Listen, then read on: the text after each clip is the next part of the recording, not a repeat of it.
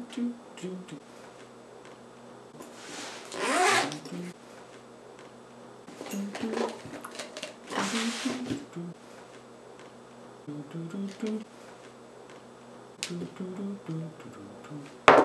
up, guys? Today I wanted to talk to you about what I take with me for coffee on the go. I typically take, I have my Aeropress burr grinder, and then this is my go-to travel mug for the Aeropress. Coffee beans, filters for the Aeropress, accessories that come with the Aeropress, some of the things that you would need to, see, if you used it, so made some coffee. Just pretty much what I keep in the bag here. This little bag, in case anybody is wondering, it's just like a military tool bag. I think I got it on eBay for, I don't know, like 10 bucks or something. I pretty much leave this stuff in it. If I want to make coffee at home with it, I'll pull it out. And at home I use the Chemex. I don't really use this that often at home unless I'm in a hurry. Just kind of talk about this stuff for a little bit. So let's talk about the Aeropress itself.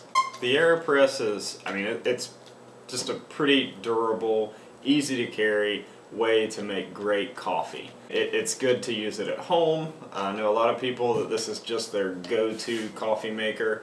For me, it's my, go-to travel maker. I normally brew in my Aeropress inverted. I vary my Aeropress recipe quite a bit. I almost always brew inverted unless I'm in a really big hurry. Typically, if I'm in a really big hurry, I just throw this in the bag and I go to work and I'll make coffee when I get to work. If you don't really know what the Aeropress is, you are missing out. It's just a really easy way to make delicious, delicious coffee.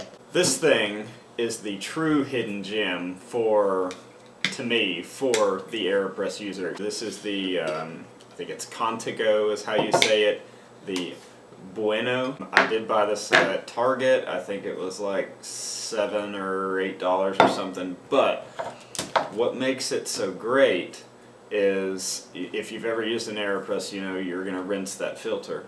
And this fits perfectly right in the top of this cup. So you can rinse your filter and you can also preheat your cup. It just sits nicely right on the threads for the lid, so it doesn't actually fall into the cup. You can just drop it there, rinse your filter, preheat your cup, and then you've got your Aeropress getting ready to brew to. This, I pretty much don't Aeropress without this.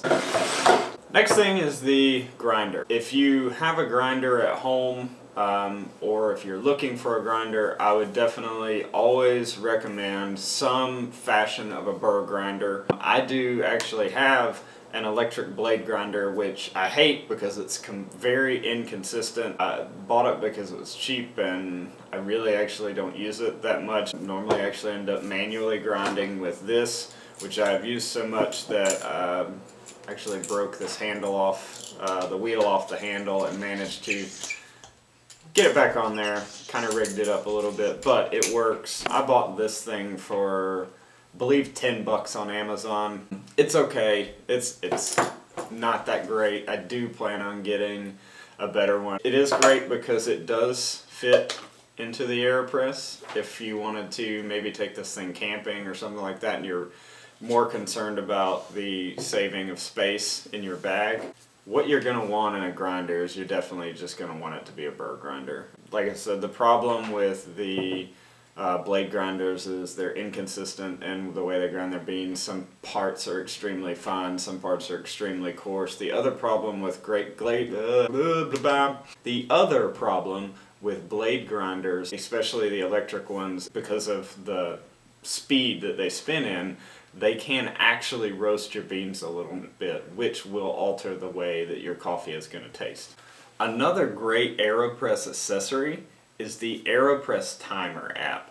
I don't really ever use the Aeropress without this. What this app is it's a collection of Aeropress recipes. Most of what you will hear negative about this is there's a lot of people that want to put and save their own Aeropress recipes. I don't really, there's enough recipes on here and enough variations that I don't feel the need to save something that I've come up with. Most of the recipes on here come from the Aeropress World Championship. It does have the championship pack. It's got some standard recipes. It's got 2-cup recipes, roaster packs. My personal favorite is the blue bottle recipe. And kind of the way the app works is you'll pick what recipe you'll want, and then you hit start timer.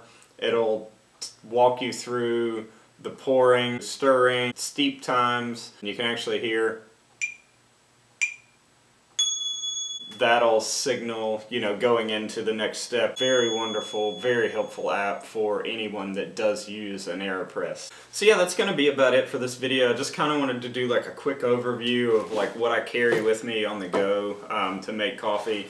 The one downside that I kinda neglected to mention about this bag is it has this like hard wooden bottom almost, or maybe a thick plastic, I'm not sure, but for portability purposes, like if you were to put this in another bag, maybe it's not going to be quite as compact as another bag type style. I mean, you could probably even throw all this in a small toiletry bag if you wanted.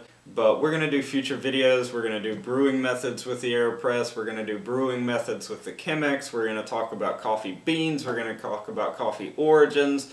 We're going to explain how that you can make good, delicious coffee at home fairly easily, and we'll teach you how to do it consistently so that every time you make a cup of coffee, it'll taste the same as your last cup of coffee. So guys, just remember to go out there, be awesome. You guys have a good day. Subscribe. We'll see you next time. The reason that they maybe don't like coffee is because they've been preparing it like crap for years.